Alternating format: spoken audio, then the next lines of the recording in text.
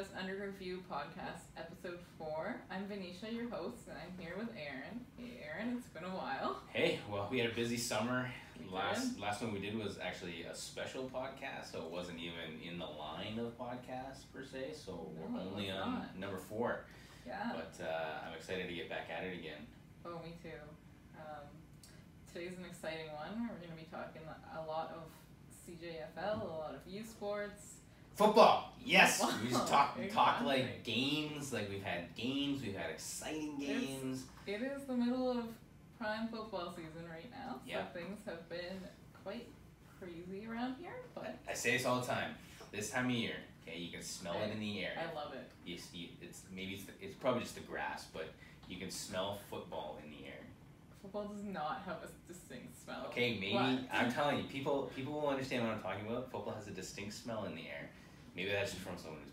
Okay, Anyways, whatever you say. Aaron. There's a football smell in the air, and it smells like lots of great games and lots of action. And Aaron's loving it. I'm loving it. I'm excited. I had 3 screens set up, and then, anyways, we'll talk about that in a second. We'll talk about that. You're jumping the gun a little bit. I know. I'm getting excited. I get a little excited sometimes. Just a little bit. Okay, so before we talk football, this podcast is presented by Volt Athletics. Volt is the official supplier of online strength and conditioning services for Football Canada. To find out how your team can be in top competitive shape with sport-specific workouts, visit www.voltathletics.com. Alrighty, so let's talk some football. So what are we talking about today? Let's narrow me down a little bit, because I could talk about a lot of different things. I know you could. You Yes. could go on for hours. Yes, that is true. Let's start with the CJFL, Canadian Junior Football League. It's our national Canadian Football League that has what? So this is for junior players. Yes. This is generally you're between the ages of 17 and 22. There's 3 different conferences. 6 teams each. Yep. And this is so I'm actually an alumni of the CJFL, so it's close to my heart, both as a coach and as a player. You have the BCFC, which is British Columbia. You have the PFC, which is your prairie conferences, so it's Alberta, Saskatchewan, Manitoba, and then you have the OFC, so your Ontario Football Conference. All right, let's start with let's start overall CJFL.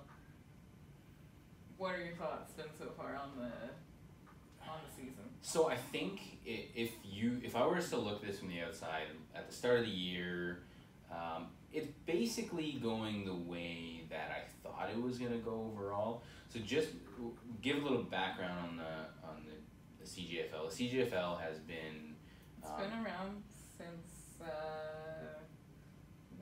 1883. Yeah, 1883. It's got a storied history, like a really storied history, and a part of that storied history is kind of a dominance out of Saskatchewan.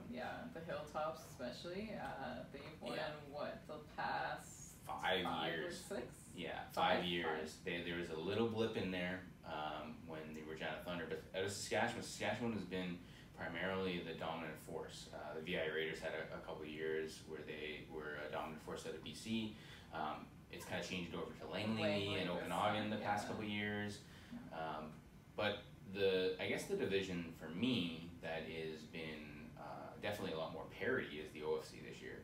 So, I mean, we'll talk a little bit about teams and standings, but there's been a lot more parity at the top of the OFC with the top 3 teams. But BC, Langley's kind of been that one team. They've looked really good this year. Yeah. I'm just trying to pull up the standings here. The West Shore Rebels have also looked really good. They had we had that game as like our game of the week. Yeah, it was just and the first game that they played against each other, it was a fairly close game. So we looked at that game and we're like, okay, you got number 1 Okanagan Langley Rams, number 2 West Shore Rebels.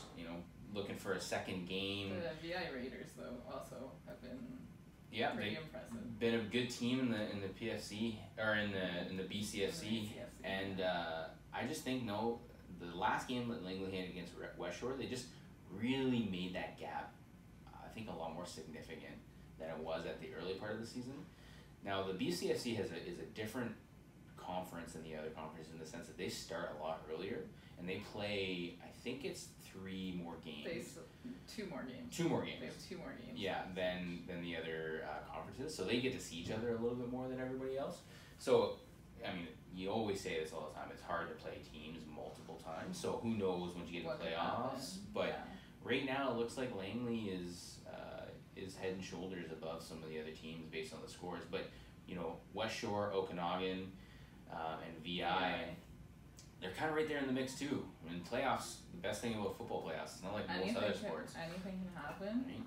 You're not playing 7-game series, you're playing one-off games where, and the cliche is any given Sunday, but literally, for CJFL, it's a Saturday or a Sunday. Yeah, but literally anything could happen. And I think that's what a big part of what makes it really exciting to watch, is that, your team could finish 8-0 or whatever in the season, but they could still be out first round playoffs. Yeah. It's nuts. Yeah, no, for sure. And, you know, moving into the PFC, it's been a 1-horse race, but not as big of a gap as in the previous years. So, well, the Hilltops obviously are the standout there. When you talk about Canadian junior football, they are the benchmark that if you are striving to build an organization, that's the pinnacle of what you want to try to be. And Regina, Edmonton, they have been making strides to get there. Regina and the Saskatoon Hilltops have tough, physical, close, competitive games. For sure. And the Hilltops are a little bit younger this year. They lost, you know, some senior players, so they're a little more susceptible. The thing that keeps them away from everybody else is their coaching staff is... Yeah, it's phenomenal. Yeah. Coach Sargent, he just does a fantastic job. He just coached his... it was a milestone game. The win that... Yeah, he has the most wins. I don't remember the specific I think it's number over 200 off wins. the top of my head, but that was a few weeks ago, and that's pretty impressive to say that you reached that milestone with one team. Yeah, and the thing that's most impressive about what the Hilltops have done is that in Canadian junior football, for you to be successful, it's about, can you keep guys in your program from age 18 to when they max out at 22. A lot of the times, guys will come play junior because maybe they're not ready for university yet, or maybe because they're college focused, or they want to go into the job force right away, or maybe eventually they want to move on to university. So for other teams, you might only see guys for 2 or 3 years, but to be able to be the strength and keep guys. And they do. Well, it helps when you have a winning record. It's a little bit hard to be like, oh, I don't want to be a part of that again, right? Yeah, well, and the other thing too is Saskatchewan. We've talked about this a little bit in other podcasts. Saskatchewan is a different beast in terms of football, but one of the things that the Hilltops have done a really good job of building that community support. They do some great things, like they have an alumni game where their alumni come and play. They do a lot of really good things. So from a coach perspective and from a community perspective, they've put themselves on a platform to be able to provide their athletes the best. I think that's just like a Saskatchewan thing, like you said though, because you see a lot of even like the Rough Riders in the CFLU, because you see like the same community and everything built around that. And I think it's because it starts at such a grassroots level, and then they build it up to juniors and even university. Like it's just like the Saskatchewan football culture. Yeah, and back to Coach Sargent, he's over 200 wins. Yeah, and that's crazy. That's crazy. I don't know if that will be matched for a long time. So, congrats to him for reaching that milestone. Yeah, unbelievable. And not only that, it's just a piece of Canadian football history that is pretty cool that the CJFL can say that they're a part of. Yeah, exactly. Let's move on to the OFC. So we got London up here, Windsor, and Hamilton as our top 3 kind of teams. Yeah. What are your thoughts here? So I'll put this out there right away. I have to show my bias. I am a Beefeater alumni, and I'm actually really impressed with what they're doing right now. Except you were a little bit crushed when they lost this past weekend to Windsor. It was it's hard to go into Windsor, play the frat men in their hometown. Windsor is a tough place to play. Their fans are very engaged in their team. Earlier on in the season, London had won against Windsor in London. Hamilton dropped the game to London, but Windsor beat Hamilton. So it's a three-way triangle. Yeah, a pretty tight race. And even if you look at all their stats, like team stats, their points for and against, it's so similar between the top three there. Yeah. Which is nuts. Like, it just shows how much parity there is between those two teams. Yeah, and I think, this is going to be the interesting piece, because it's always been, the OFC, generally competitive, the top three, generally Ottawa Seniors usually up there. They're lost a little bit of stride the past couple of years. Doesn't mean that they won't be in the mix in the playoffs potentially, but the biggest question is always, can this OFC, whoever comes out of the OFC, can they come out of the OFC and compete with either the BCFC or the PFC? That's always the question. And right now, I love the parity in the OFC, but the question still stands. If they're going to be able to match what's happening in the other two conferences. Yeah, and it's tough because in Ontario, it's we talk about Saskatchewan and PFC being a different beast. Ontario's a different beast too. We have a ton of universities that play football in Ontario. So although we're a big population pool, the reality is it still gets diluted. Well, yeah, right? and there's a lot of places that these kids can go play, and that's, yeah. I think, makes a little bit of a difference compared to out in BC and the prairies. So I'm excited to see how the OFC shakes up, and I'm even more excited to see who comes out of the OFC and where we've seen Windsor the past couple of years kind of come out and be competitive, but definitely not enough still to be able to push past either the BCFC or the PFC. Yeah. So I'm hoping that there's some strides here. We'll talk a little bit about kind of our projections and stuff for the CJFL, but it's kind of where we sit right now with the three conferences. It's, overall. So Hamilton right now is the OFC leader. Not by much. Not by much. And again, I think one of our games of the week this week is Hamilton and Windsor. So, Windsor already beat Hamilton once this year. Can they do it again? And if they do, how does that shake out the remainder of the playoff schedule? In the BCFC, it looks like right now with 2 games left in the season that Langley's got a pretty good lead in the standings. Yeah, I would say so. They haven't lost yet this year, so. Yeah. So then it really just shakes out team to play, between West Shore, VI, Okanagan, West Shore, VI. It's gonna be a pretty tight 2, 3, 4 race there in the BCFC because they're all very, very at par, I think. Yeah. And then in the PFC, it's who's 2, 3, 4, right? Yeah. And with 2 games left in their season, not like Saskatoon's out of the ability to lose a game. Like, they still have 2 tough games in Winnipeg and in Edmonton. The Edmonton game will be good. Yeah, so there's going to be. I still think based on the standings now. We'll talk about it in a bit, but I think where their standings are now is probably where they'll end up being. But there's a lot of excitement in the CJFL this year, and I think I'm excited to see some of that crossplay between the conferences. It'll be exciting for sure. Yeah. All right. Want to move to some USports? Talk about where we are so far at USports. Let's talk about USports. USports is our Canadian University amateur football highest level of amateur play in Canada. Right? Yes.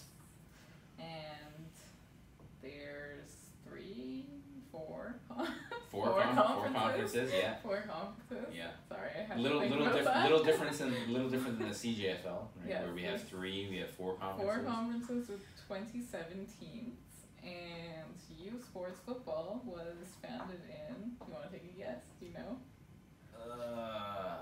I'm gonna say.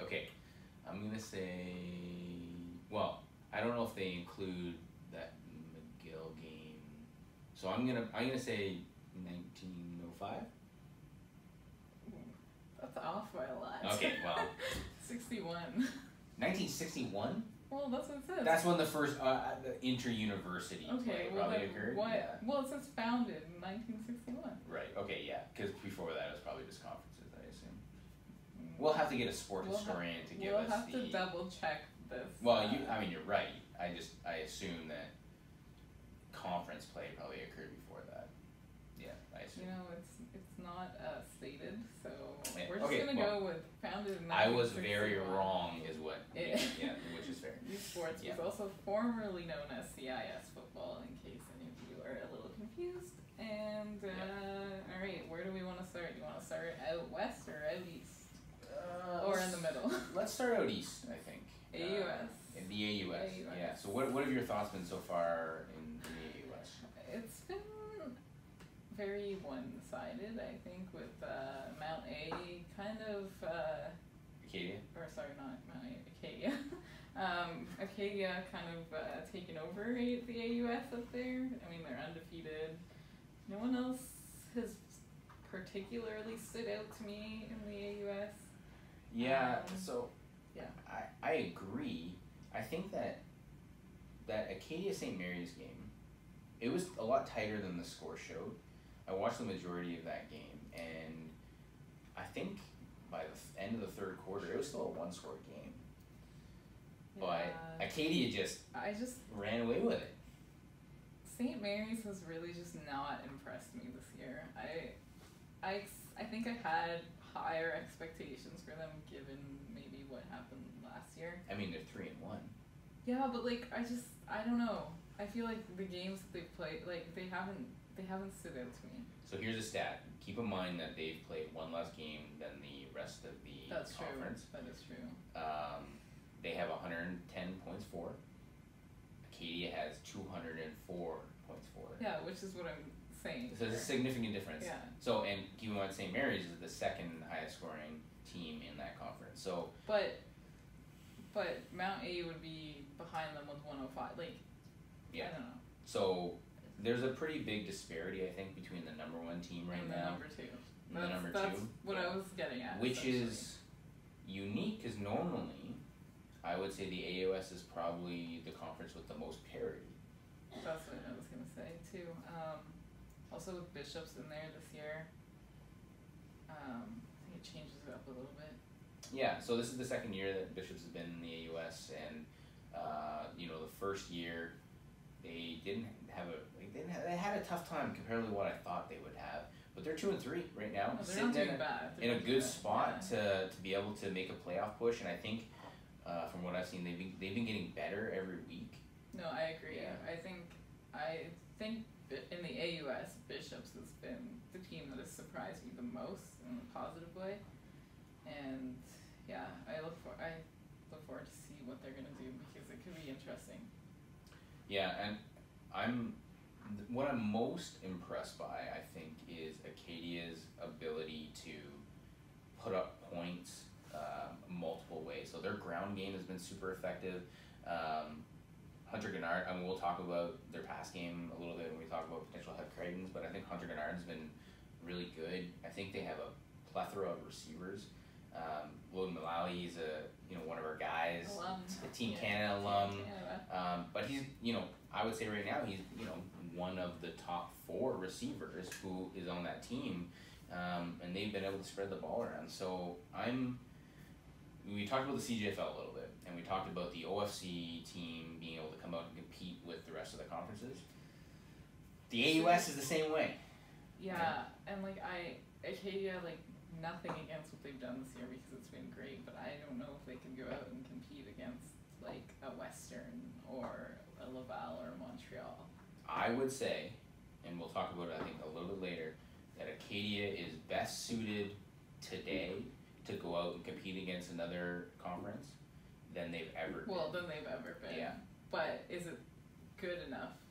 That's the question, right? And it'll be interesting to see what happens. Well, when we talk about basically anything in university sport, and a lot of the controversy that's always out there, do we change the playoff structure, format? I think this is the year that maybe whoever comes out, because it's not a foregone conclusion that Acadia comes out, can that team compete? So I like what I see from Acadia right now. So Yeah, I like their chances if they do come out. It'll be interesting to watch, I think. Yeah. Come playoffs, but we'll get to that later. Yeah. Let's go to the other side of the country. Let's go Canada West. So those Dinos are still up there as number one. But they just lost this week. They did, which is very surprising. They lost to Saskatchewan. I read a stat, and I don't quote me, I could probably find it on Twitter, but I think it's their first regular season loss in like 3 years. Yeah, I saw that too. I think it's since 2017. Yeah, which is, one, incredibly impressive on its face. Well, that they haven't lost since then. Yeah. Also, two, it goes back to kind of what we talked about in the CJFL with the Hilltops of, your top team and then kind of everybody else. But it looks like there's some cracks a little bit. Okay, can we please talk about Alberta? Because I've just been absolutely, impressed and, blown away by this Alberta Golden Bears team. They have surprised a lot of people. They are currently sitting in second place in the conference, and they could win the conference, potentially. Yeah. Potentially. So their only loss so far has come to Calgary, and it was a 10-point game, and it came down to the end of the game. It was a close game throughout. I think Alberta's trending upwards. I think Calgary has had some injury issues, and I think that's kind of what showed in that Saskatchewan game. Nothing to take away from Saskatchewan. I thought they played a really great game. I thought their defense played strong, and I thought that their run game with Adam Mackert is taken off. Yeah. But I think that Calgary, unfortunately, whether it's injuries or maybe it was just sometimes you play games. This is another place where you play some Things teams happen. a decent amount of time. This is the year that I think Alberta's a unique position because they've struggled for the majority of their time the past couple of years. I think Chris Morris has always done a really great job in recruiting. I think he's a really great head coach. Yeah, Alberta's recruiting class. Can we just touch on that a little bit? I mean, it's not even the end of the season, and it's hey, crazy. There's most of our national team top 100 guys. There's Canada Cup guys. There's a lot of upcoming talent going to that Golden Bears roster, and I think for the next couple of years they are going to be very, very good in that Canada West. Well, and you're starting to see the fruits of Chris Morris's labor, right? This, it's not a fluke what they're doing this year, and like you said, I think it's a trend up. Yeah, I agree. What about just a shift a little bit to Manitoba, the Bisons? I was a little bit surprised by them, to be honest, this year. Honestly, I think Coach Dovey is a fantastic coach, and he's and I think what they do there in that program is they have some of the best facilities, and I think that they do a great job from a coach perspective. My thing is I just don't know what team is going to come out every week. In the West? Well, it's just Manitoba. I don't know. Is it the Manitoba that is, winning games, or is it the Manitoba that makes mistakes? And they're 3-2, but it's not like they're 3-2 because they're a good team. They're a really good team. I think the games that they've won, they've looked really good, but the games that they've lost have kind of been Yeah, well, when you look at the games that they have lost, they're not a huge disparity between the teams, but I think that for them it's just a matter of can they be consistent, can they eliminate mistakes. They have a lot of playmakers. So they're a team that you probably don't want to play in the playoffs. You don't want to play them because, again, depending on how they come out, they can win any game that they play. So I think the Canada West has a pretty good parity right now. Kind of unfortunate that UBC is 0-5. I think that they've just struggled to find a quarterback that is who can take them. Yeah. So, and Regina, I thought that they've played tight games. They have. And I think they've just had it's been come down to a couple of plays where they've made a mistake or something like that's happened, and it's been unfortunate that the score hasn't quite come out in their favor. Yeah. Well, and I think they've found their quarterback for the future.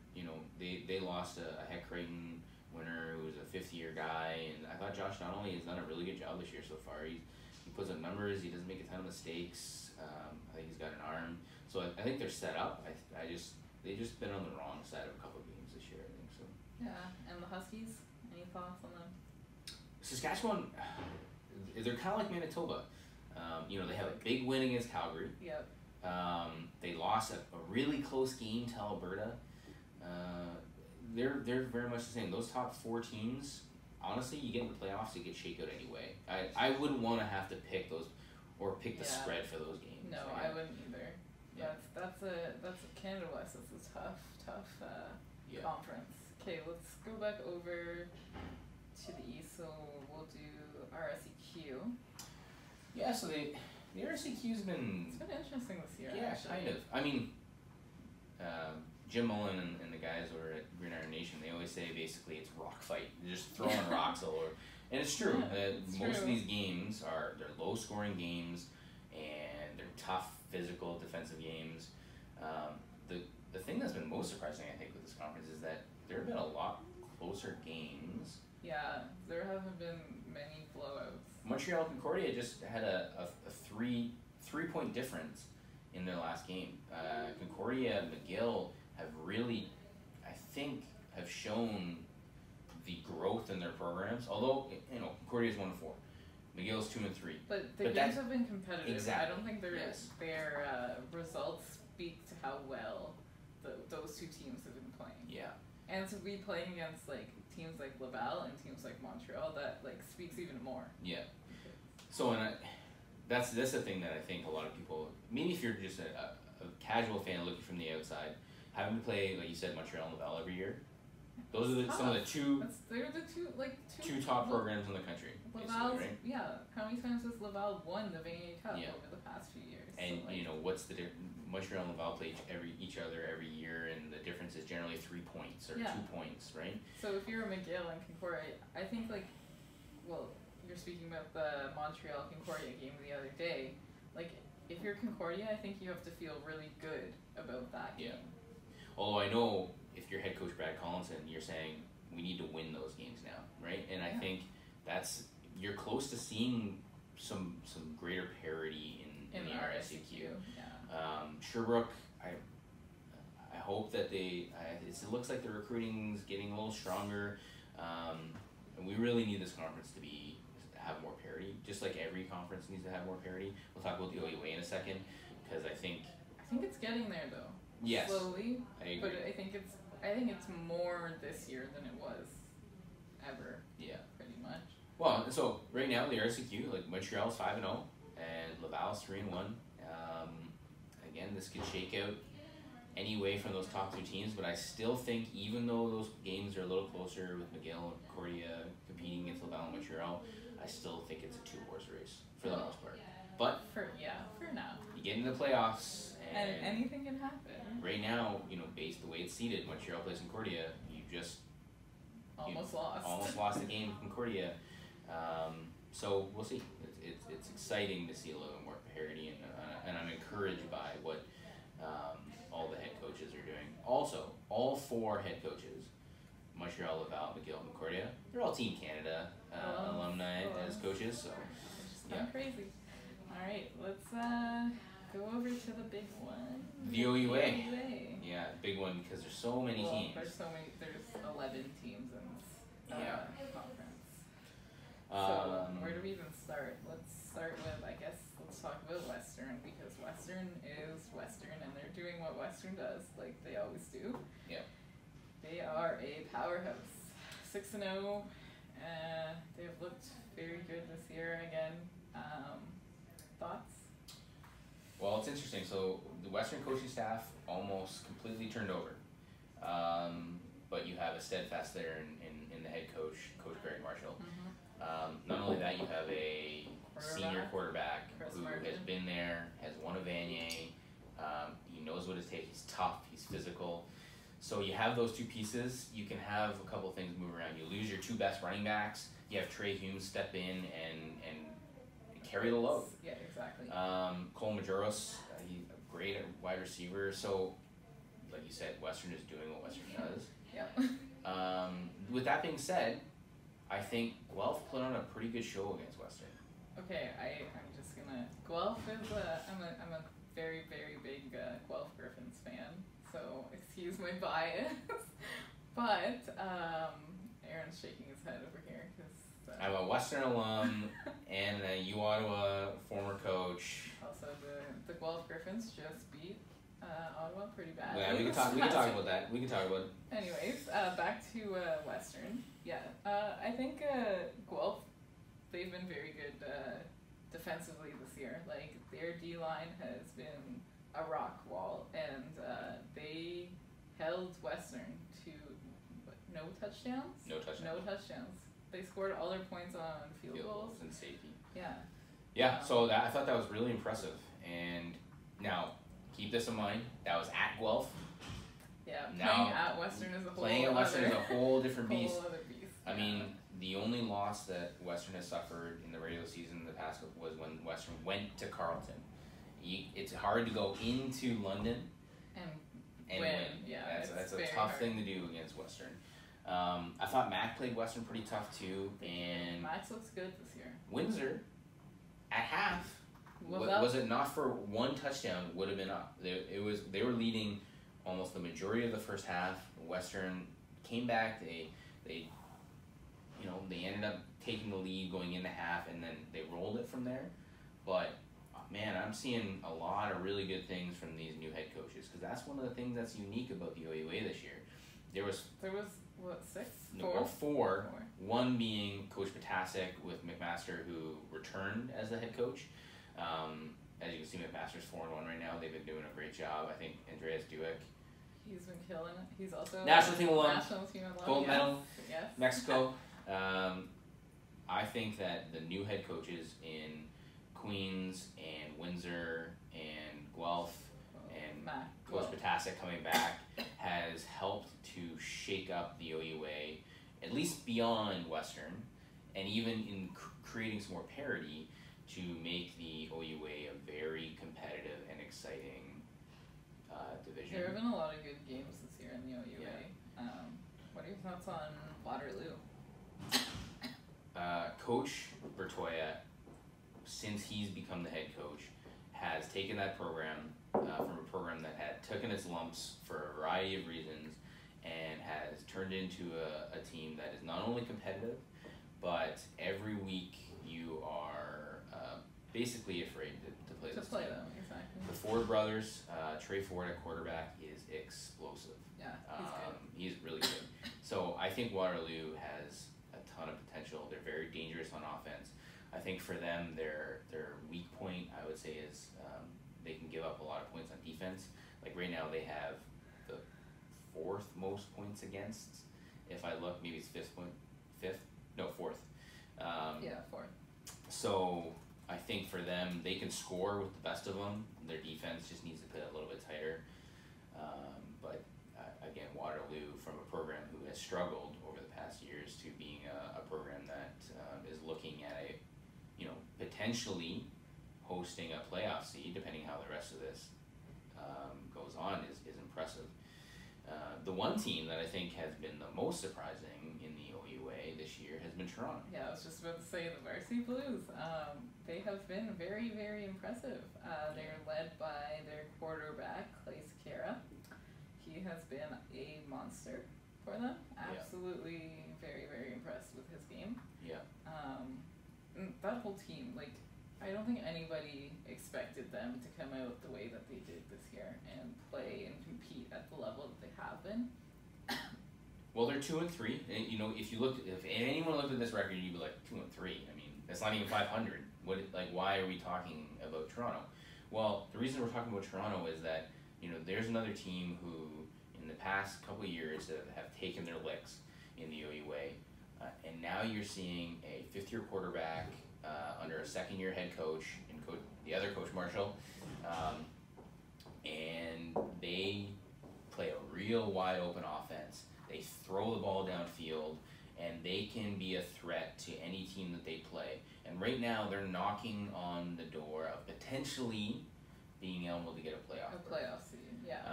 They had a tough loss against Carleton. They had to come up to Carleton. Carleton, I thought, played a very good game against Toronto, but I think that they have the potential to maybe squeak their way in. They have a tough road ahead of them, but I'm impressed with what they're doing. Oh, I'm with you there.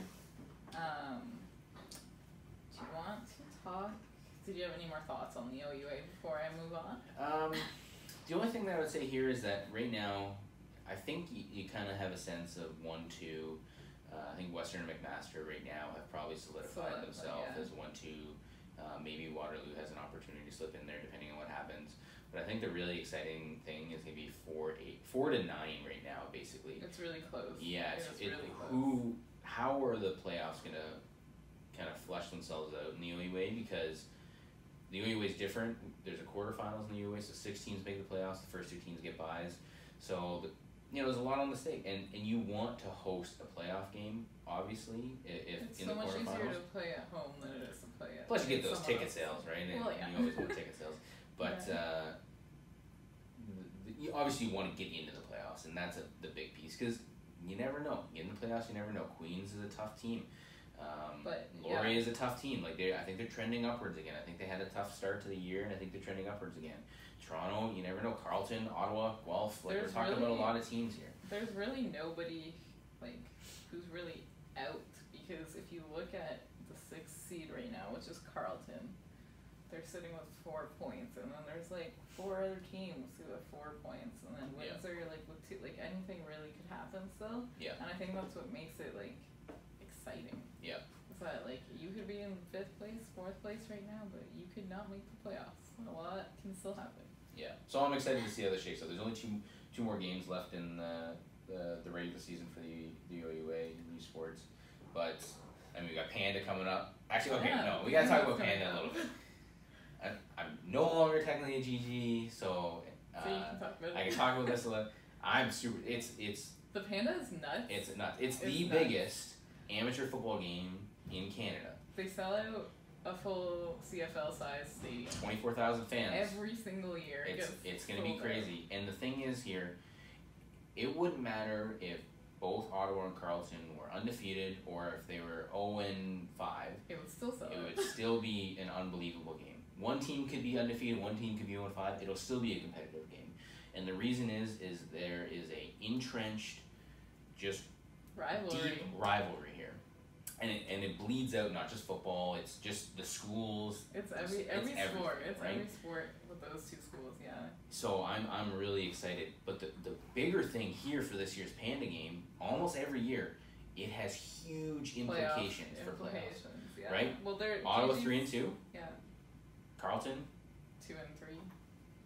Yeah, 2-3. 2-3. They're sitting 5-6 right now in the OUA. Yeah.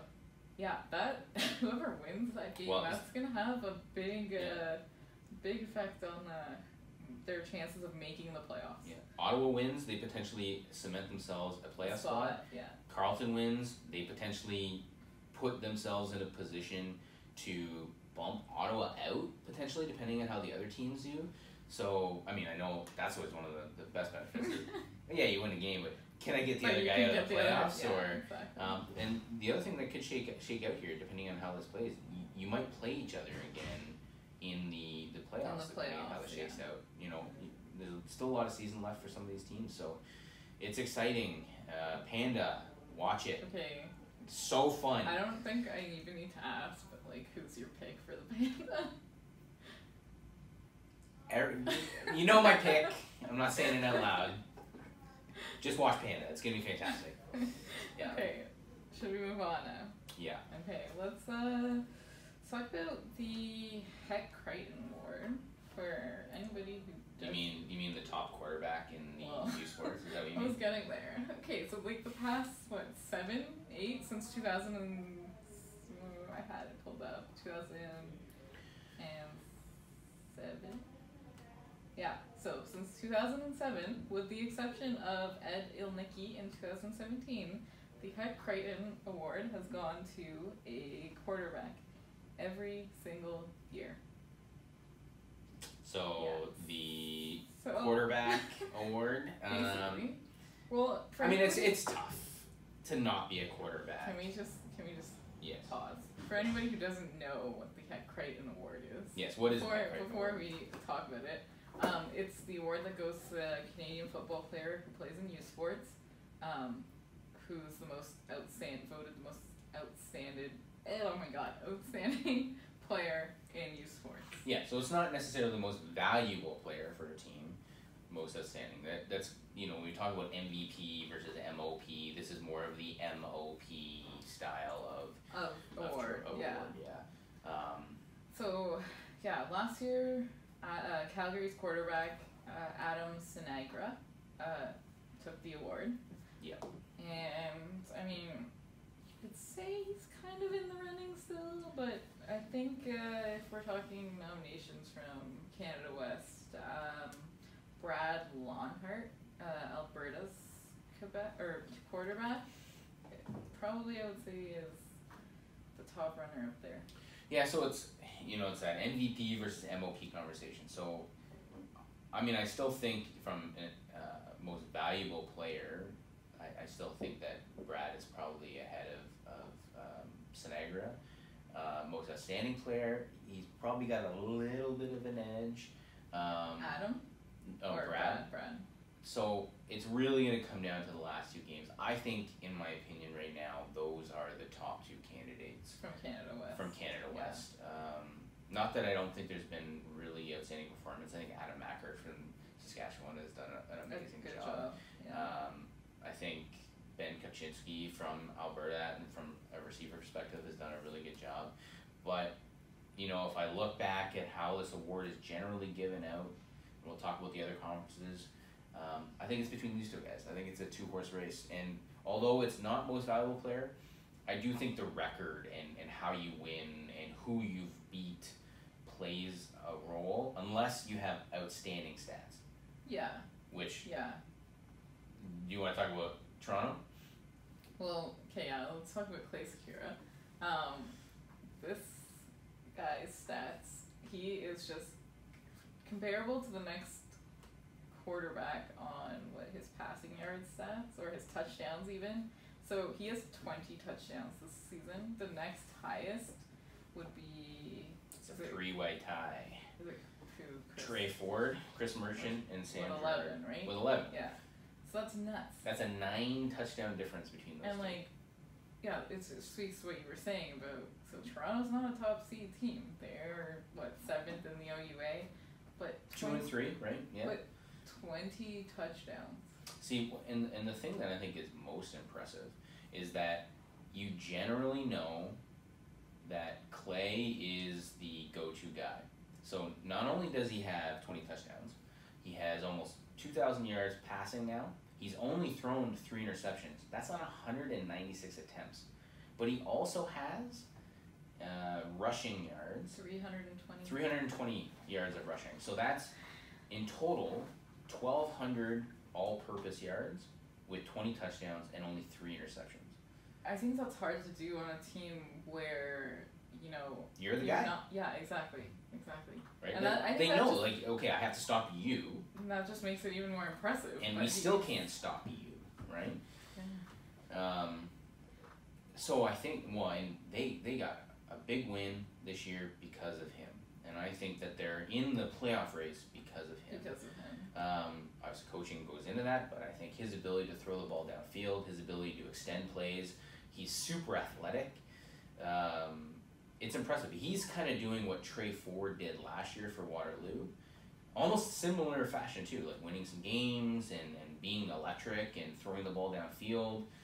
So, this is the conversation that you have. Okay, so you look at a guy like Brad from U of A, winning games, stats are pretty good, right? But you're 4-1, and you're doing something that you haven't done in a long time versus a guy who's crushing it in statistics, won a game or two that people are surprised about winning. Yeah. But you're just head and shoulders above statistic-wise. What do the voters think is most important? Exactly, and that's what it comes down to. Yeah.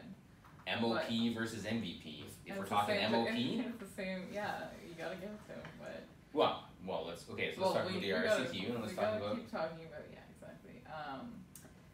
So in the RSCQ, let's talk about James Tyrell. He's wide receiver for. Whoa! We're not talking about a quarterback right now. No, we're not talking about a quarterback. Okay. James Tyrell. His stats have looked very impressive. He's a wide receiver, like I said, for Concordia. He has, let's see. Well, against Montreal, in one game alone. Oh, yeah. Okay, so they played Montreal. They lost by a field goal, like we talked about. How many yards did he have in that game? 170 yards in one game against Montreal. That's pretty impressive. In total, he's had 602 yards this year, 2 touchdowns. But I think that, for a team that's playing against Montreal, like a Laval. good defensive team, Laval, good defensive teams. Well, just to think that he got 170 yards against Montreal. Like, what? That's nuts. Yeah. Montreal doesn't give up a lot of yards. Like, that's... Yeah. So, you talk about, an MVP candidate coming, or an MOP candidate coming out of the RCQ. I really like what he's doing. I think he's a dynamic receiver, explosive, gets downfield, wins one-on-ones. So, I'm interested to see. But the outside of him, if you talk about the quarterbacks, I don't know if there's a quarterback that's really comparable, step themselves up to say, like Dimitri Morin, another Team Canada alumni, gold medal. I think he's played well enough against good defenses. I just don't know if he's done enough to make himself a candidate. Yeah. Doesn't mean that he won't in the next couple of years, but I just don't know if he has this year. So look maybe to see what James Tyrell does for the rest of the year. It'd be interesting to see. Yeah. He's a heck of a player. It'd be nice to see a non-quarterback also in the mix, so we'll see. That doesn't mean that there couldn't be a defensive player that maybe gets in the mix too, but... I still think it's nuts that since 2007 it's been all quarterbacks. Outside that, Olnicki, who was an unbelievable running player, back. Yeah. Unbelievable running back. So what about the AUS? Let's talk about Hunter Guinard. He's the quarterback for Acadia. Yep. Sorry. Acadia. He's looked good. Thoughts? I think he's another example of a quarterback who has benefited from some very talented receivers around him, and has also done a great job of getting the ball into the hands of his talented receivers. I think here's another example of, you look at a 5-0 team, you look at what they're doing, you look at the quarterback, and I think mixed with his ability to get the ball downfield, to score some points, I think that he's done a good job of commanding that offense. Yeah. And I just think that right now he's probably the guy in that conference that you look at and say has the potential to come out and be that kind of MOP candidate, especially with the success that they've had this year. Yeah. And he played super well against St. Mary's, so I think that we'll see how it goes. But if I was to look across the Heck Crichton nominations, it probably comes down to Brad, Clay, James, and then Hunter, and as the four. And if you look at the stats right now, I don't think he's going to slow down any. No. Maybe teams are starting to find ways to be able to slow him down a little bit. But at this point, he's head and shoulders above. He's like running away with it a little bit. Yeah. I mean, with 2 games left. If you just look at his stats. Actually, they have 3 games left. Yeah, they have 3 games left. And what he's done to help Toronto. Yeah. I think that speaks largely to why he is probably a little bit higher than some of those other guys that you mentioned in terms of the race for the Heck Crichton. All right. Any more thoughts on that before we talk a little bit about our predictions? I mean, I think I would be excited to see, because I think there may be a defensive player that maybe we're just not looking at right now that maybe, really stands out, and maybe they come out as the one of the conference's, MOPs, but... So, fun fact. Fun fact. I like fun facts. Tell me a fun fact that It doesn't look like a defensive player has ever won the Heck Crichton Award. Really?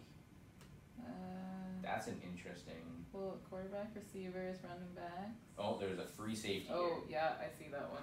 Al Sherrick. In 1974. Acadia. So that was a long time ago. The Hex Triton is basically a quarterback / offensive award, but it's easier to give it to an offensive player. Well, I can see how a quarterback, like, I can see how it's awarded to them more often than not. They generally have a lot of, I mean, not to say that defensive players don't have a lot of sway in the way the game goes and leadership and whatever. Touch the ball every play, right? Yeah, exactly. Touch the ball every play. So it's hard to not see that, but anyways, okay. Predictions. Let's get predictions. Let's go back to the CJ. Yeah, let's loop back to the CJ. CJ. Okay. So their power rankings. This is as of September 30th. Okay. So right now, the Hilltops 1, Rams are at 2, and then we got London, Regina, Windsor, and then our 6, 7, 8 is Hamilton, Edmonton, or the Huskies, the West Shore Rebels, and then 9 and 10 is the VI Raiders and Okanagan Sun. So, do you see this changing? Well, I think by the end of the season, Hamilton's going to move up. To 3, 4, where do you think they're going? Well, it'll depend on what happens this weekend with Windsor and Hamilton. I actually think Windsor may win that game again. So maybe Windsor is actually the one that jumps up. Windsor probably maybe goes to 3 or 4. Like, you think they top London? Yeah, I think the way it probably shakes out is, at least in the rankings moving in, I think from the OFC, because I think everybody else is going to kind of stay the same. London will probably drop down a bit just because of their loss to Windsor, and they don't really get to make it up against another big team for the rest of the year. And then whoever wins between Hamilton and Windsor, which I think Windsor probably takes that game, I think will be the one that... You think so? I do. Well, and only because they beat them already once this year.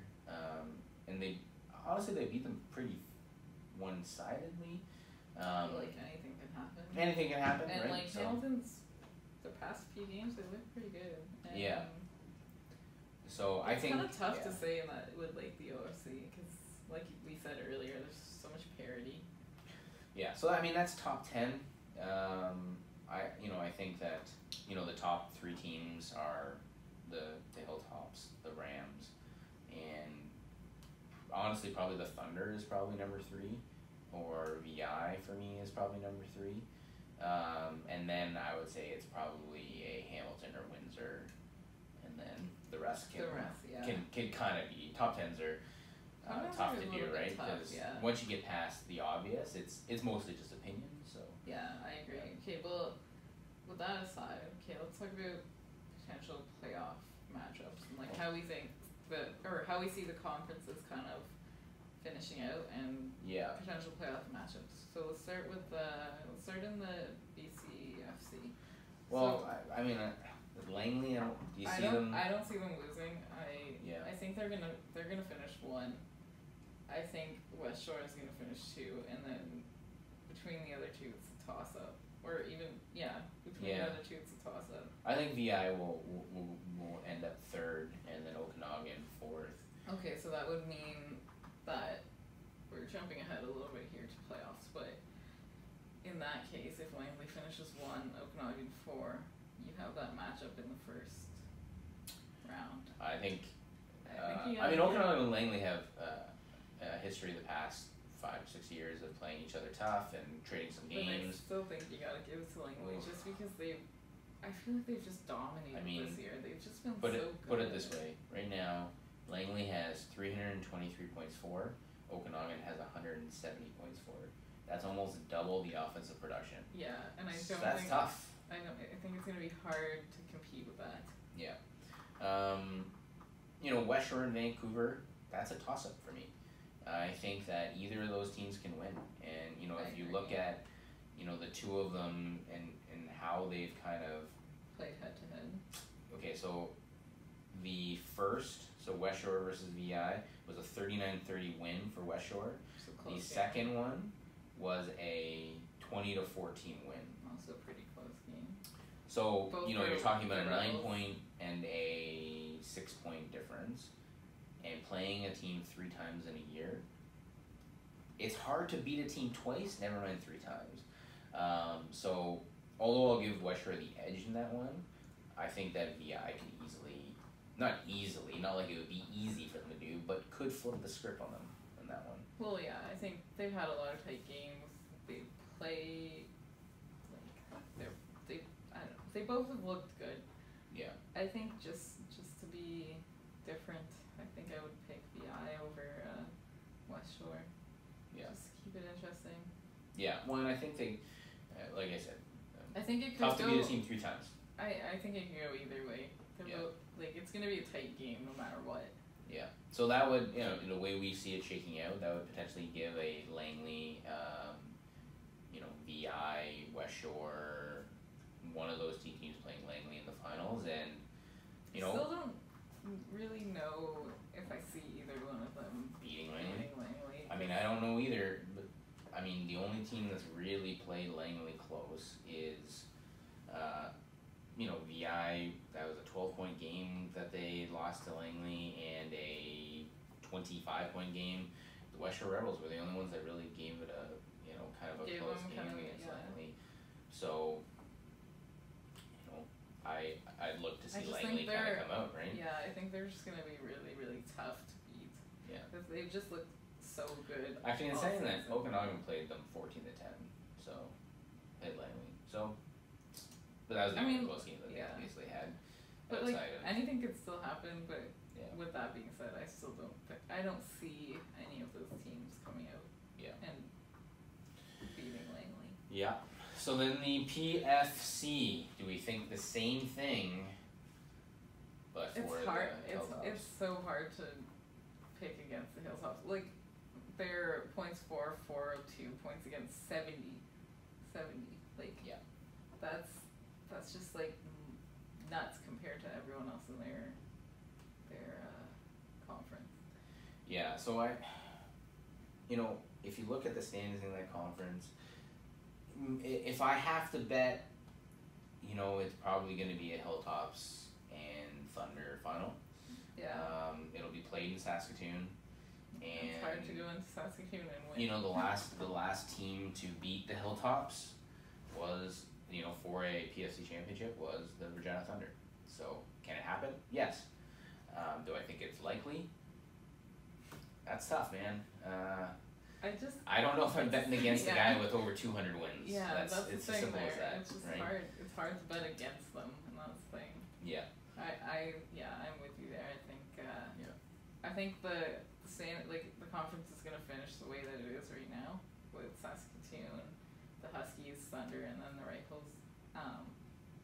And then I think Saskatoon's coming out top of it. Yeah. And then in the OFC. So the OFC, so the interesting thing is you basically want to get that first seed for the OFC teams, and it looks like now it's between Hamilton and Windsor who's going to get that first seed, because whoever they're going to play in that fourth seed between Ottawa, Niagara, or GTA, they're not very strong teams. So getting that first seed gets you home field throughout the playoffs, but it also gives you, which for better or worse, some people want a really tough game throughout the way, but it gives you a little bit of the ability to play not a softer game, but maybe an easier game for that first one. That 2-3 seed, that 2-3 seed. So who it looks like, from the way it probably shakes out, is the Beefeaters would be the 3 seed. I wouldn't want to play them. And I'm not just saying that as a guy who potentially is going to cheer for them for the rest of the season. They're tough, man. Their defense is tough. They're physical. Their offense is super electric. Tazi Van Bell, both in the run game and in the pass game, has been dynamic. And London's already beat Windsor once. They played Hamilton to a 3-point game. So whoever has to play London is going to be in a real tough spot. Yeah. So, I think no matter what in this conference, unless you're first, it's really going to go to the game of the week this week. That Hamilton-Windsor game is incredibly important to how this whole OFC fleshes out. And I think that in the end, I'm going to say it, and this isn't my bias, but it's 100% my bias. I think London's coming out of this conference with the... You think so? Yes. I actually think it's gonna 100% bias. I think it's gonna be Windsor. Yeah, I wouldn't disagree with that. I think Windsor, in watching them again this week, they're really good. And their coach, Coach Morency, is a really good coach with a lot of experience. So I think it's Windsor. Yeah. You think it's London, but do you actually think it's London? I don't know. I really like London, and not just because I'm a Beast alumni, but because I just think that they have a lot of talent. And okay, so hypothetically, London comes out. How do they match up with the other conferences? I don't know. If we're projecting right now that Langley and the Hilltops are the teams, and I'm not sure who comes out to play who this year. I have to check that, but I want to say that the PFC plays the OFC, and if that's the case, I was a coach on the 2012 London Beefeaters when we won the OFC championship. Yeah. And we went out to Saskatoon to play the Hilltops. It was not pretty, to say the least. And we had a really good team, and I can make all the excuses in the world, but we only scored one touchdown on that team, and they were really good. Well, I think it just speaks how good that Hilltops team is. And the thing that's very different for the OFC teams is they just haven't played that type of competition on an ongoing basis. So it's hard to all of a sudden play a team like that. At that high of a level, yeah. And traveling is not easy too, so that's a big piece Especially of it. When you're traveling time zones and going somewhere completely new, Yeah. So whatever team between Hamilton, London, and Windsor that comes out of it will be battle tested because those are three really good teams. It's gonna be tough playoff schedule. So I'm excited to see who comes out. The Canadian Bowl Championship is always a great time. It's a great event, and I think it's one of the. It's good football. Yeah, it's really good football, and it's one of the most underrated Canadian things that we have. The Vanier Cup is a very Canadian thing that we have, which is fantastic. The Grey Cup, but the Canadian Bowl is the same level. Yeah, I feel like I wish it was talked about more because it is very very exciting football. Yeah. But we'll make sure to be talking about it lots on our social media, so pay attention. Okay, so that's the CJ. So go over to USports. Let's start out east again in the AUS. I think we already kind of talked about how we see this finishing with Acadia coming out on top and coming out of it. Do we still agree with that? Yeah, I think so, and I think that although Acadia probably comes out of this division again, I think that final game, if I do see Acadia being in that final game, but here's another division where you see each other a lot, and these coaches know each other very well. So, for example, most of Mount A's coaching staff, with Coach Pete Frazier as the head coach, are former Acadia coaches. So these guys all know each other very well. Yeah. So not only is it hard to play teams 2 or 3 times a year, it's hard to hide things from guys and get into a playoff and show something that they've never seen before. Yeah, because they play each other so often. Yeah, and they know each other. And it's not like the East Coast is a big place. It's a small place. Guys know each other. The players know each other. So I agree with you. I think Acadia is the team that comes out, and I think that they're the most set up to be able to compete against the other conferences. I just think that it's not going to be easy road. Yeah, I don't think so either. I think once they do get out, I don't know how I feel about their chances against some of the other teams, but like you said, anything can happen. Yeah. And it's not like they played bad. They're a good team. They're a really good team. So we'll see what happens. Okay, let's. What about the RSEQ? This one, it's a little bit tough. I don't know who I see coming out of this. So the thing here is that, years past, it's okay, what's the final game going to be like? Who between Montreal and Laval is going to throw the most amount of rocks at each other to get? I'm stealing purely Jim. Thanks, Jim Mullen, take that one from you. But I think there is the potential for maybe an upset in that semifinal game between, McGill or Concordia potentially upsetting one of Montreal or Laval. This is the year that like before I would have been like, no way. I don't know if I'm even gonna watch those games. This year, I'm gonna watch those games. I actually agree with you.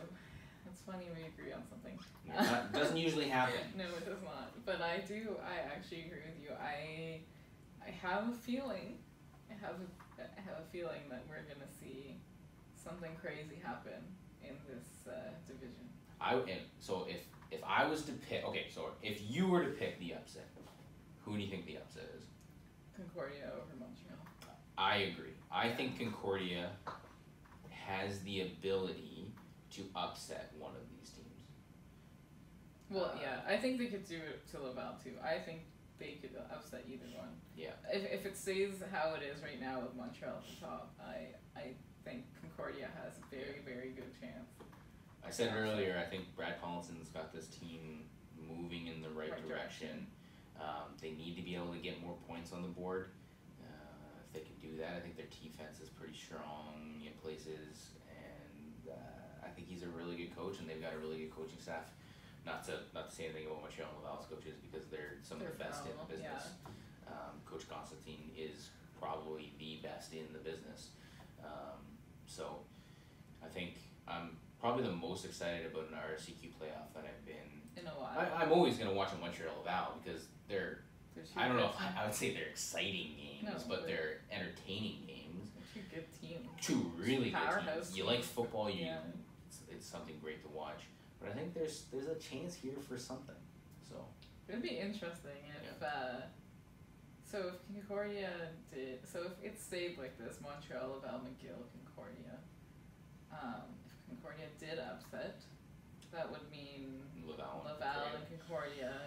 Then I don't know if they could do it twice. That's a tough road. So here's the thing: for either McGill or Concordia to get into that conference, you got to go against two of the best teams in the country. Which is tough. That's a tough thing for anybody to do. Yeah. So like even just physically, right? Just to be able to take that beating, even survive mentally, it, give it. Do you know how much mental preparation it takes to go up against a team like Montreal and then have to do it again against a team like Laval? Like that's tough. That is tough for those 3-4 teams in the RSCQ because you gotta go through two powerhouses if you want to make it out of there alive. Agreed. But it'll be interesting. But I do think, without all that being said, I think Laval is still gonna come out of the conference. You think Laval's gonna come out over Montreal? Yeah. I think so. Yeah. It's hard to bet against Laval. They're the current. Are they? Yeah. They're current Vanier Cup champions. Yeah. The thing that's a little different, I think they're a little weaker on the offensive line than they've been in the past. Not weaker in the sense. I mean, they've lost some guys. So, quarterback. They have a new quarterback. Yes. So they're susceptible, but I don't blame you for betting them. I think this year's Montreal's year. Yeah, I think this but is year. Also we said this before when we talked Canada Cup. It's so hard to bet against the defending champions. Yeah, it is really hard. They're the defending champions for a reason. Yeah, the team's not the same as it was last year, but it's just they have the experience and it's hard to bet against that. Yeah. All right. Canada West. So Canada West. I think this is interesting. This is going to be a really interesting one because I think anything can happen. You got to start with who wins this weekend, Calgary or Alberta. I'm gonna give the upper hand to Alberta. See, I'm gonna say Calgary. Well, actually, can I take that back because I don't. You already said it. No, I don't. I don't know if I see Calgary losing 2 games in a row. That's why. That was my argument. Yeah, that's why I don't know if I can pick Alberta. Part of me is okay, Alberta, they could, but Calgary's gonna be pretty pissed off that they just lost. Yeah. So because of that, I don't know. I think it'll be a close game. I agree. I think though, with that loss, I think those coaches are gonna take it personal. Yeah. I think that their guys are gonna be as prepared as they can be to be able to beat Alberta in Calgary fashion. I think Alberta's gonna do everything they can to make sure that they take this playing in Calgary or are they in Alberta? That's a solid question. Because that's gonna change things. So Friday night. This is my computer is. to check on that.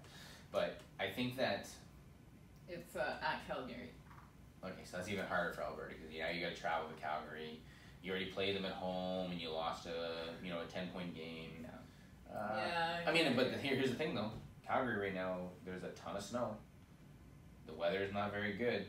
Who does that benefit? I think it benefits. Actually, I don't know who it benefits. I don't know because I feel like they both are They're probably both pretty passing accustomed teams.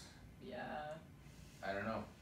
It'll be exciting. I think that It's gonna be honestly, if we were to talk right now, projecting the Canada West, I don't think I could project the Canada West. It's just so tight. Like the thing is, Top 4 teams, Manitoba- I just don't know. Manitoba and Saskatchewan, like we said, they can win against anyone on any given night. Well, you look at last year, Saskatchewan had an unbelievable run to take the Canada West, to get to Western, and to be leading after 2 quarters.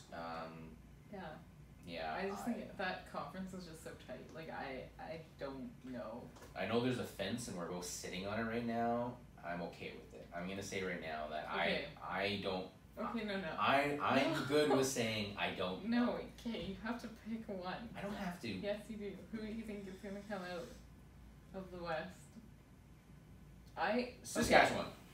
I don't think it's gonna be Calgary. The last time I didn't pick Saskatchewan against the prediction, I got yelled at. You got yelled at. And for good reason, because I was wrong. So. Well, I think we both were. We both bet against Saskatchewan. Yeah. Not to say that what Alberta is doing right now isn't unbelievable. Not to say that Calgary isn't the team to beat. Not to say that Manitoba can't win every week. I think Alberta's coming out of Canada West. You think Alberta? I think they're gonna come out. That's a big turnaround. I think they will. All right. I think they will. I'm okay with that. So let's go to the OUA. Oh yeah, this is tricky too. It's tricky and it's not tricky at the same time. Okay. Well, let's say Western Mac finish 1-2. They have a bye, so let's just. Who else makes the playoffs? So I think Waterloo's in at 3 or 4. Probably 3. Waterloo. And then we have this big jumble. So we have Guelph, Ottawa, Carleton, Toronto, Queens, Laurier. Do we count Windsor out? Yeah. Probably, yeah. Right before I move on here, I do want to say that Windsor under head coach JP Cercelli is a different team than they've been in the past, and what they've done has been really, really impressive. They are playing with a young group with not a ton of experience and playing physical and tough, and that's the team that if anyone, you should look for this team in the future because they're going to do some really good things. But yeah, I think it's basically okay. So it's a toss up right now between Ottawa, Carleton, Toronto, Queens, and Laurier. Okay, so Western Mac, they're through. You think Waterloo and Guelph are gonna I stay? think. Okay, so then for the 5-6 spots, we got Ottawa, Carleton, Toronto, Queens, and Laurier going for it. That's tough. I mean, tough. here's the thing Panda's too. gonna have a huge. There's still 3 games. Yeah, that's the thing. The Panda, right? One of these teams has to lose this weekend. If it's Carleton, I think it puts Carleton in a really tough spot to make the playoffs. I think you have to win 4 games to make the playoffs this year. That's my thought. You win 4 games, you can make the playoffs. Yeah. If Ottawa wins, Carleton, I think Ottawa solidifies the spot. Yeah, if Ottawa wins, they're gonna be. If Carleton loses, they're basically fighting for the rest of the season. The last 2 games, they have to win out. And if I'm gonna look at their the schedule right now, looking at the rest of October. So Carleton plays Ottawa. Say they lose that game, then they play Laurier, which needs to win, and then they play. I believe it is. You already said Laurier. So they play Mac and Laurier. Yeah. Which are 2 tough games. Tough game.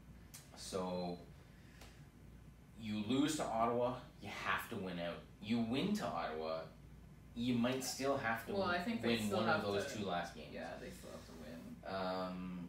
Now Laurier though, similarly, is in the same situation. So you look at Laurier's schedule, they play Windsor this weekend, which is a good matchup for them. They play Carleton. And Waterloo. So they have to win at least 2 of those games. Those are, so that means you gotta get a win against Waterloo or Carleton. The Carleton and Waterloo games, those are tough for them. That's tough. You know, when you look at what's Toronto look like for the rest of the year. So Toronto plays Mac, York, and Guelph. So not an easy stretch for them either. That's also very tough. I think when push comes to shove, the standings are gonna be as is. Yeah, I agree. I kind of see maybe Laurier sneaking in. Well, then who sneaks out? I think it depends on what happens this weekend at Panda. Because I think you made me pick earlier, so I know, but I think if Carleton loses, I don't think they're gonna stay in that 6th spot. Well, it's a tough road for them up if they lose that game. Yeah, because you said they're playing Waterloo or Mac and Laurier, and then Ottawa, right? Yeah. So I think if they lose this weekend, I don't know if I can see that. Like I think Laurier might have an edge. So and we're not even talking about Queens. So Queens technically has an opportunity here as well. So Queens, they're right there. Queens finishes the season. They have 2 more games. They finish the season with Guelph. Tough game. And York. So one of those 2 games is winnable. Can they pull off? They have to pull off an upset against Guelph. If they can pull off an upset against Guelph, they'd be 4-4, which is the potential to get in the playoffs. I think that's a tougher road. I think Toronto has a tough road. They still have 3 games left. I think York is a winnable game for them, and they would have to upset one of Mac or Guelph. Those are Tough games. Tough games. I think the best case scenario for Carleton, and say Ottawa loses this weekend, so they would be 3-3. They have to win one of their next 2 games. Which are against who? So Western? Ottawa plays Western to finish the season. Good luck. And they play Toronto, I believe, or is it Windsor? They play Windsor. So, a win again, but Windsor is not gonna be an easy team, but it's tough to travel up to Ottawa.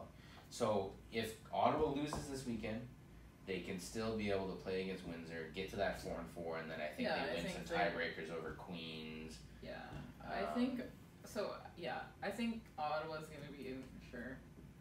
I think it's that 6th, that bubble spot that it's gonna be tough. So what you're saying is, it all comes down to Panda this weekend. Yeah. Against. It does. If Carleton can win this game, it really does. I think we know who our 6 seeds are. Well, yeah, it really does. It's like 5-6 matchup. Ottawa Carleton. Like I don't know. Yeah. I really think the rest of the OUA depends on what happens at Panda. So. All right. So everybody watch Panda. Pretty much, yeah. Okay. Yeah. And I think it just makes it that much more exciting of a game too. Yeah. I still think that all roads go through Western. They go through London, and I believe that in this league, the thing that makes you succeed is a quarterback and an offensive line and a defense. Obviously, okay, I'm saying a lot of things. You're saying like I'm saying basically the whole team, but I think that with their defense is playing really well. They have a very good offensive line, not as good as they have in the past couple of years. They're a little younger, but the big linchpin here. Coach. No, quarterback. Chris Merchant. Yeah. And I just think that he is a step above, but I think that Mac or Guelph have the best chance. How much does it kill you to say that Guelph has a chance? I mean, they've been the team that have had the most opportunity to beat Western. They beat Western. They know how to beat Western. There's very few teams that know how to beat Western. Mac, Guelph, and Carleton can say they know how to beat Western because they beat Western once. I think Guelph's biggest downfall is their offense, though. I think that if Theo Landers can play his best game, that's what puts them ahead. It comes back to quarterback in this league. Yeah. Because it really comes down to if Theo Landers cannot make mistakes, make good throws, on time throws. Yeah, I think Guelph and Mac have the defensive capability to take on Western. Yeah. It's just I don't know if they can match the offense. Well, Macro, Andreas Dueck, he's crushing it. Yeah. He's good. I really like. I mean, I'm biased again. National team player, won us a gold medal, but I think he's got the poise and he can do it too. But I think it all rose with Western. So you think it's gonna be who's your final two? Western Mac, Western Guelph. Well, Guelph's already lost to Mac. I'm gonna say Western Mac. Yeah, Coach Patasic's got that team back to kind of where he expects that team to be, and I think Western still takes it. I think. Well, yeah, I think Western's gonna come out no matter what. Unless something crazy. You know, the 4 teams that we project right now. You're projecting Alberta, Western, Laval, and Acadia. Yep. I'm projecting Saskatchewan, Western, Montreal, and Acadia. Yeah. And we'll leave it at that. We'll leave it at that. Because I think we're going to do a playoff. We will do a playoff podcast. Yeah, so those are the... There's a lot of things still up in the air right now. Yeah. So CJFL, I think, just as a recap, we projected that... I think we agreed on everything. No, because you didn't... I picked Windsor. Yeah, so London. Langley, Hilltops, Windsor for you. London for Aaron. To my chagrin, and London for me. To my bias. I think Windsor's going to come out of there, but we'll see what happens. It'll be interesting. Well, it's been a fantastic season of football so far, and that's just the CJFL and USports. That's not talking about CJF. That's not talking about out east with Holland College and their division. That's not talking about all the amateur football that we've had this year. That's been fantastic. We've had a lot of really cool initiatives that we've been doing on our social media. Yeah, games of the week, players of the week, national team players of the week, play of the week. Make sure you get those in. Those upsets of the week we started. There's a lot of really good content, and it's only the start of October, so we still have a month and a half left of awesome football. But there's no shortage of awesome football, and that's not even talking CFL. And don't forget, if you have any crazy plays you want us to share, just tag us on social media at Football Canada, because we'll share them. So, and use the hashtag SDPlay of the week. Football season, it's been crazy, it's been good. I'm excited to see the next month or so, month and a half and a bit. I guess no, still 2 months. Yeah. 2 months. 2 months. 2 months. Okay, make sure that you like our social media, follow us on Twitter, Instagram, Facebook, YouTube. Our social media handle is...